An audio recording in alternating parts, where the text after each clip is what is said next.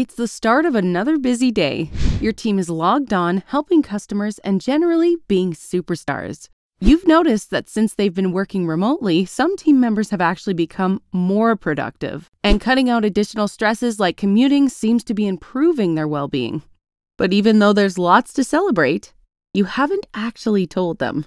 Without those daily team huddles, it's challenging to catch up. And you're worried about a few people's performance.